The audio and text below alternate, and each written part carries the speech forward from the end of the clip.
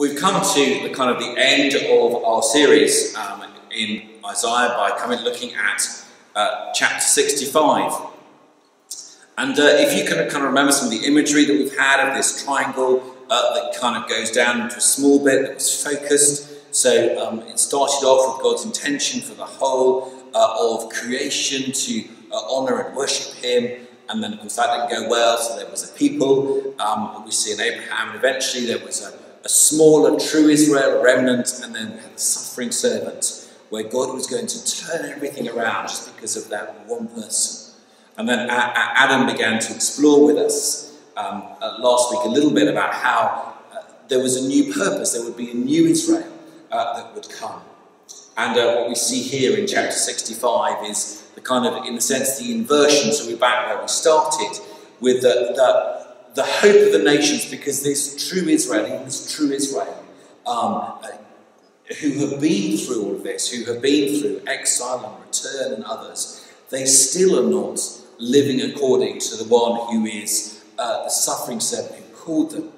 And so we come to the moment where Isaiah says, actually, Lord, what are you going to do? God says, well, actually, I'm not just going to have a little people, I'm going to have people from all the nations. So that's a little bit of the kind of the flow that we get from Isaiah. But just before this, because we've had, of course, the wonderful words from Isaiah 53, for example, that we've had, which we'll be looking at again when we approach Easter, as Patrick was saying to us. But as Isaiah unfolds this vision of what God is going to do and the greatness of it all, he gets a little bit impatient. Sorry, Abby, go another clicker.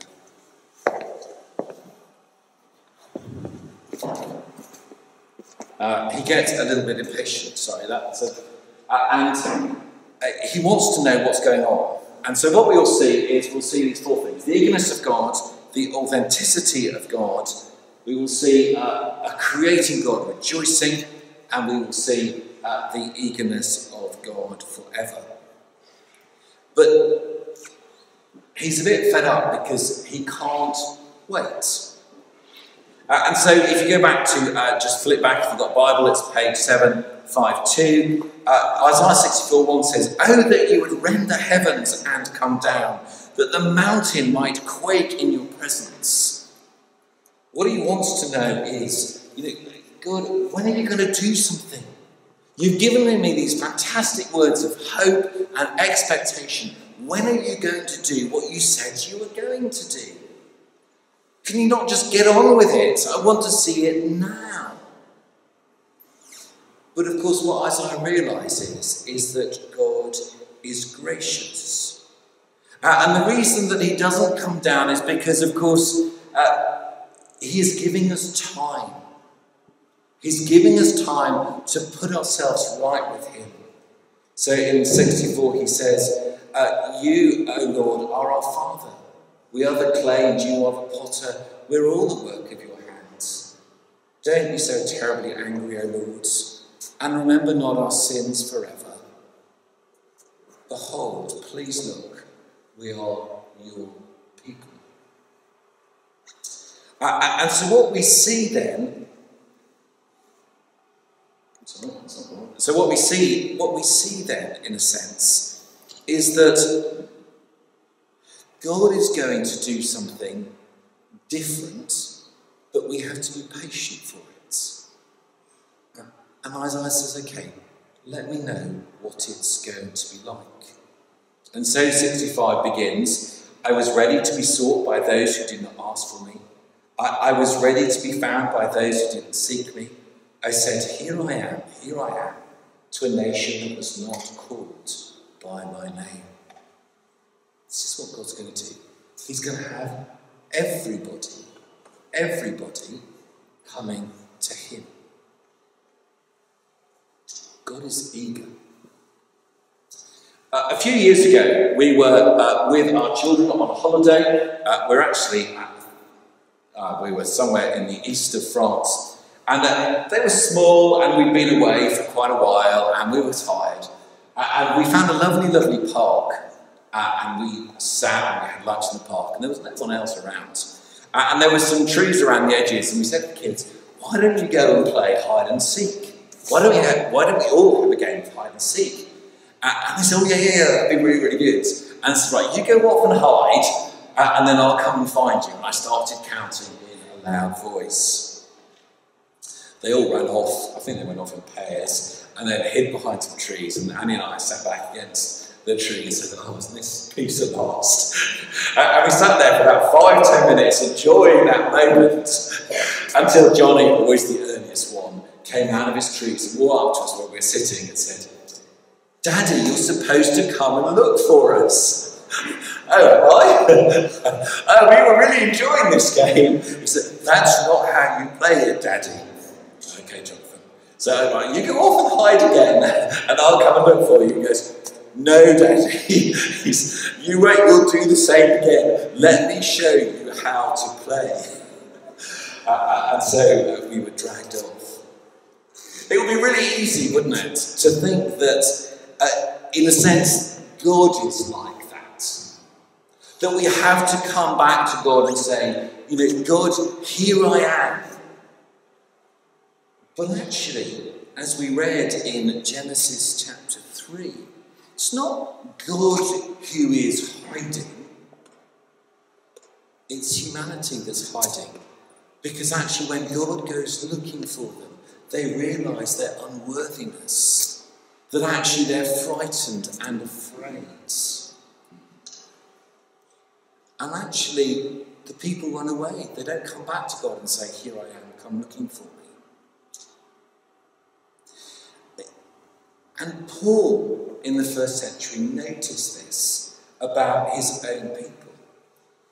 He saw that there were so few Jewish people who accepted Jesus as their Messiah.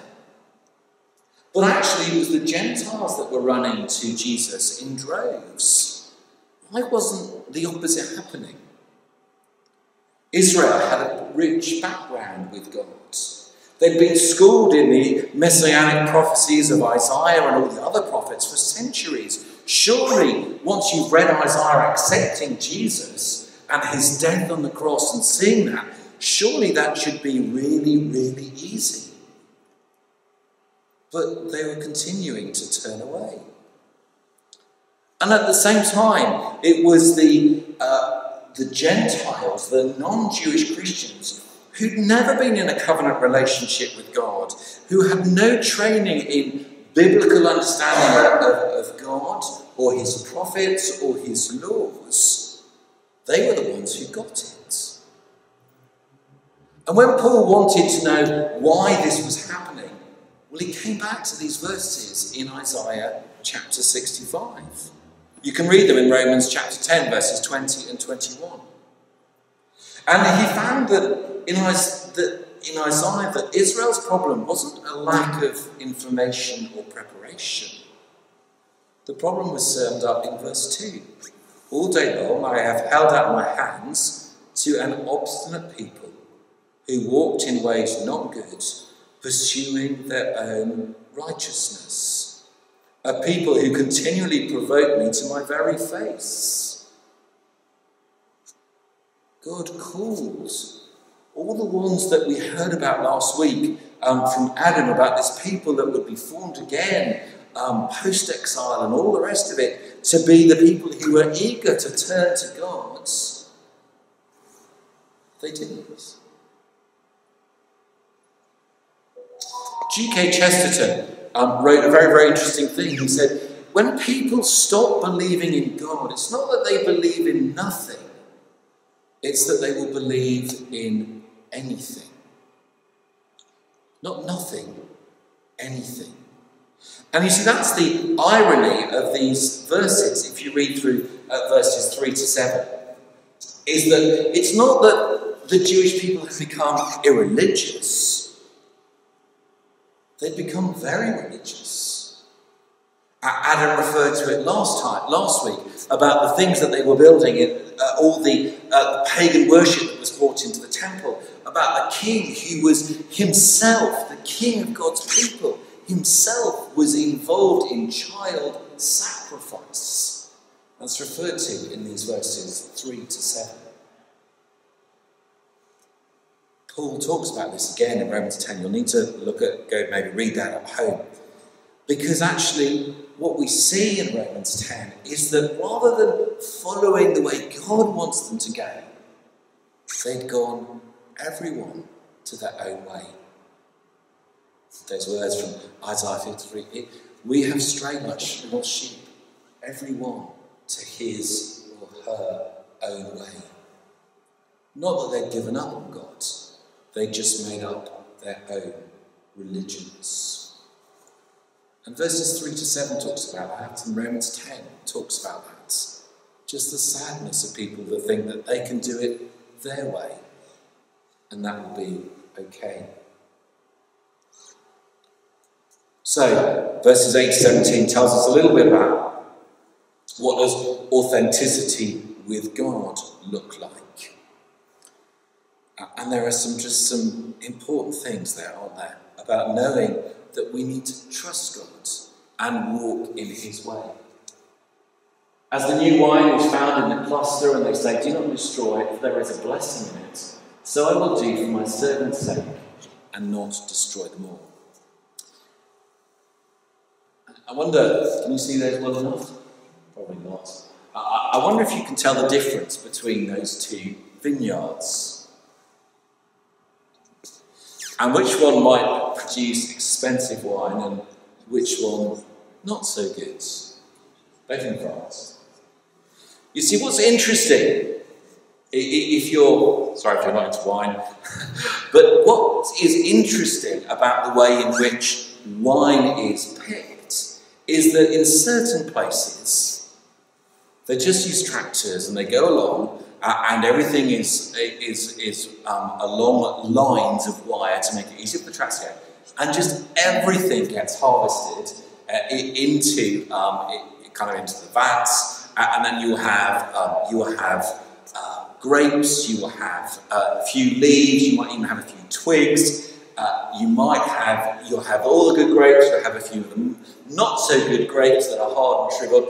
You might also have a few little insects and worms that get into it, and all gets put in together, and all gets squashed together. Which means probably if you're a vegetarian, you shouldn't have cheap wine. Also, what happens with the more expensive one is that actually they have people who go along and it's cut by hand, and therefore they only take the good grapes. I think that's what Isaiah is saying in verse 8. As when juice is still found in a cluster of grapes, and people say, don't destroy. What I think what God is saying is, I don't just pick everything up and dump it in the vats. And whatever it is, whatever state, I am a selective farmer. I will go along and I will make sure that the very, very best and what is good is part of my people. Equally, I'm not just going to throw everything away because a little bit of it is not very good. Or the second imagery, of course, is even better. When it talks a little bit about the valley of Achor. Do you know what the valley of Achor is? It's verse 10. Sharon will become a pasture of flocks, and the valley of Achor a resting place for herds. If you don't remember the valley of Achor, I didn't, I had to look it up. It's in Joshua chapter 7. And Joshua chapter 7 tells about how the people of God sinned so terribly against God that they were punished. And there was judgment, and some of them died. And the place was covered in rocks, so that nothing would grow. That's the valley of Achor. It's a place of desolation, of death. Which is amazing, because what Isaiah is saying is God will take that place of sinfulness and judgment and death and make it live. It will become a green pasture. It will become sustaining. It will become full of life. So this is transformative.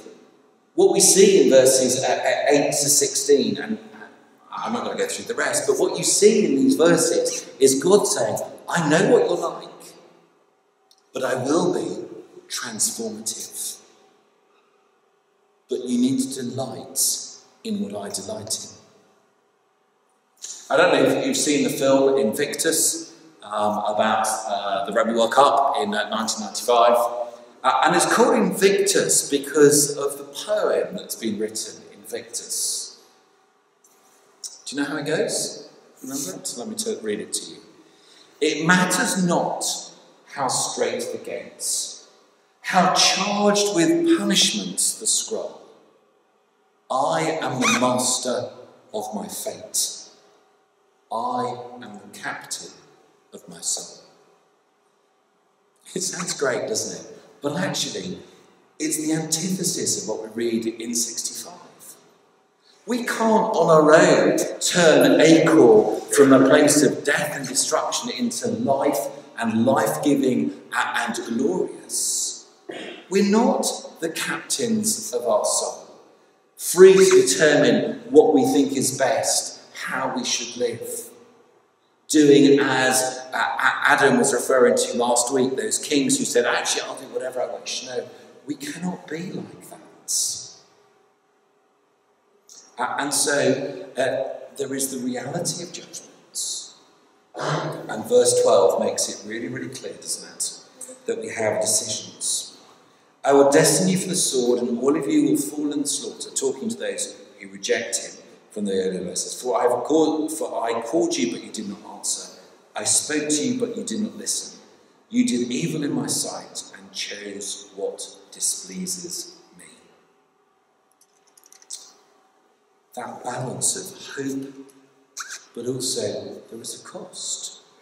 And the cost is that we are called in response to God's grace to think about how we live, whether we trust God, whether we are obedient to him, whether we serve others, whether we pray for our world, whether we pray for thy kingdom come.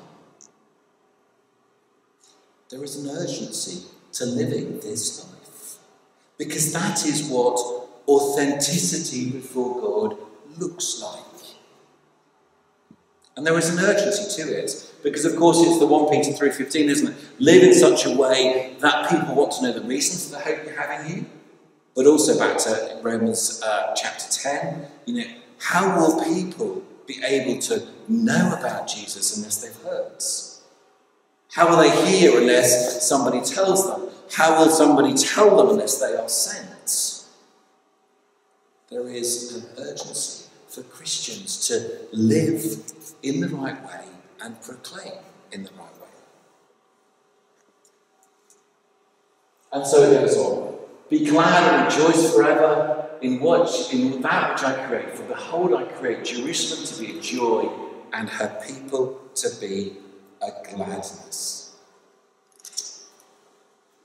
C.S. Lewis wrote this.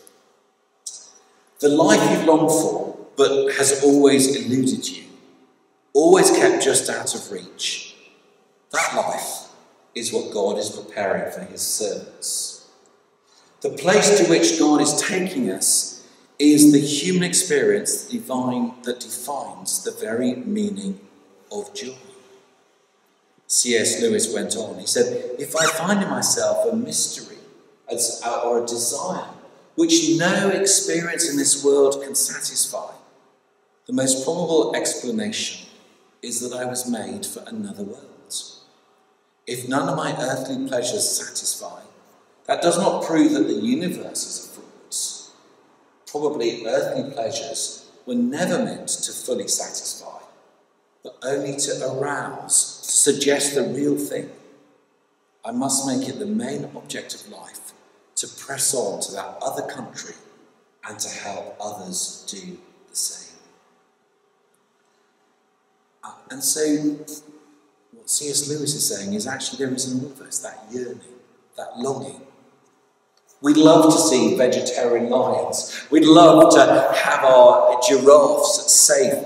We'd love to live in, just to pick out some of the verses. Verse 20 talks about the fact that we'd love to be in a place where there is no injustice, where actually people are safe. Verse 21 talks about how we can have security in our own homes. Gosh, aren't there millions at the moment who would love to be in a home that was safe, that they had nothing to fear. There would be, verse 22 talks about things that satisfy, so that you wouldn't always be saying, can I have a bit more? Can I have a bit more? It's not quite enough. And of course it goes on, verse 22, to talk about how Adam references how Genesis chapter 3 is so important, because he talked last week about toil, and what we see here is the expulsion of the garden that was there at the end of chapter 3. It's overturned because we're invited back in to live in God's presence.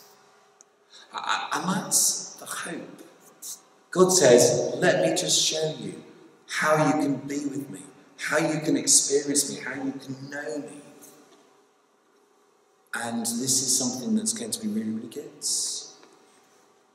And it finishes with those in verses 24 and 25. The wolf and the lion shall graze together. The lion shall eat straw like the ox, vegetarian lions, and dust shall be the serpent's food. They shall not hurt or destroy in all my holy mountain. My giraffe is going to have a lion as its best buddy. And so the question that we were asking earlier, how? It goes back to the very beginning, isn't it? When's it going to be? Rend the heavens, O Lord, Isaiah 64. Do it now. Why is God patient and waiting?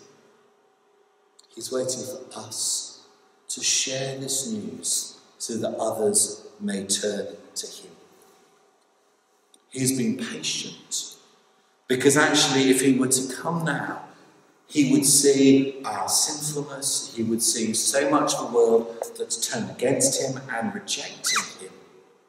And therefore in his graciousness, he is giving us time. So if you'd like to see lions in church, if you'd like to see Phil come along with his pet lion, vegan in tow, and know that actually we're completely and utterly safe, well, the answer is we need to be telling people about Jesus. We need the world to know that there is going to be a new heaven and a new earth. It's continuous, it's not a replacement, but it's going to be transformed and made new. And that we have a glorious hope, but that we are to live in the light of that hope. That's what he wants us to do. So if we are to conclude, how do you sum up the whole of Isaiah and what he's saying just in a few words, then it's these. Don't give up, because the hope of your calling is glorious.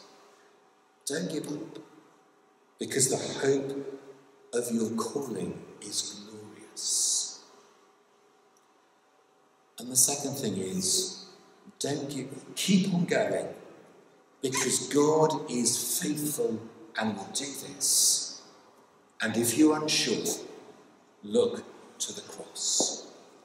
Because the cross is God's demonstration in human history of his love, his graciousness, his forgiveness, and his calling of all nations back to himself. So that's Isaiah in a nutshell. And for us, what it means is that we have something great and glorious. And we look around and we're thinking, wouldn't it be great actually if this place were full to bursting? Wouldn't it be great if more people knew this? If people caught on to the vision of what God wants to do through his people, what God wants to do for our world, what God wants to do for creation, what he wants to do for giraffes, or for whichever animal it is that you like that might get eaten. Let's not give up hope. Let's remember that God has entrusted this to us. His plan. It's us. Let's make sure we live it, we walk it, and we talk it. Let me pray. Heavenly Father, thank you that Isaiah ends so full of hope and excitement at what you can do, what you have done, and what you will be doing. Help us as we go into Easter just to be full of joy at the wonder of all of that. And help it to live deeply within us and to be shining out from us for your glory.